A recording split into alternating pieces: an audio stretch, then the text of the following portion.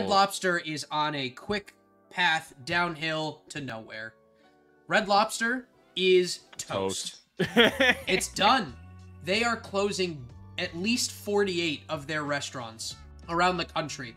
And, you know, this is actually really funny to me because 13 days ago was my wife's birthday. And I told her to celebrate, we're going to go to Red Lobster. And she was less than enthused. But I told her that when we were in the middle of a thrift store. And I took a poll of everybody in the thrift store of who likes Red Lobster and who doesn't. Just because I talk loud naturally. Everybody was like, have fun at Red Lobster. I was like, we're all invited. We couldn't find one within 100 miles of here. But it seems like nobody will be able to find one within 100 miles of anywhere. The general consensus was that the only thing they went for was their unlimited shrimp. If you love shrimp like I love shrimp, Red Lobster's endless shrimp is kind of a big deal.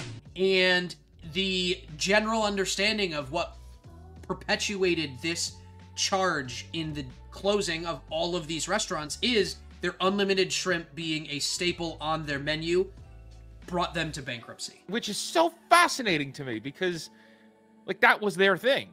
For 18 years, it says that was their thing. So how did it last for... My question is, if it lasted for 18 years, why now? What has happened now that triggered it? So glad you asked. They had two things that were famously theirs, and it was unlimited shrimp and it was the cheese cheddar rolls, right? Yes. Those were their things. That's what everybody knew them for. That's why you go to Red Lobster. However, Red Lobster did not offer the unlimited shrimp every day forever. It was special times where they made the offer.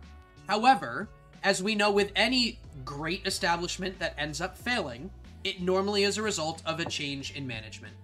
And there was a company that came in that said, oh, that is the night that we're most successful. That is the time that we're most successful. Let's play in that success and let's make it a permanent resident on our menu.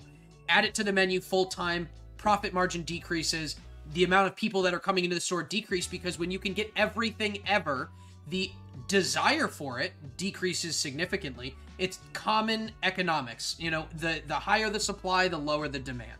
And yeah, they're endless, but they won't last forever.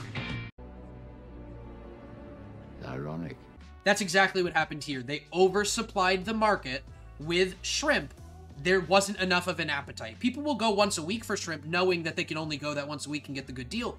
Once you offer it to them every single day, it's no longer a good deal. It gets lost in the noise. Exactly. Yeah, it's no longer something special. Oh, a management decision. Say it ain't so. I know.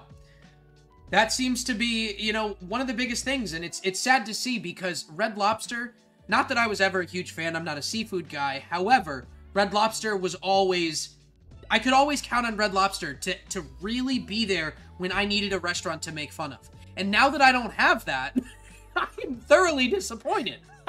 Red Lobster is no more, and now I'm going to have to pick on Applebee's, and I'm a fan. Oh, no, it's Crapplebee's. It's okay. How dare you? It's Crapplebee's. It's fine. Listen to me. Everything on that menu is microwaved.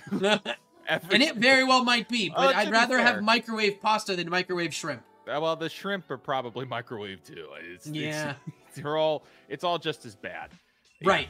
Kelly's right here. You still have Arby's. We'd like to take a moment to announce that all our food keeps blowing up. Arby's is trash. I've only ever been to Arby's once. It was with you. Fully regret it. It was rough. It was very rough. We were roughing it.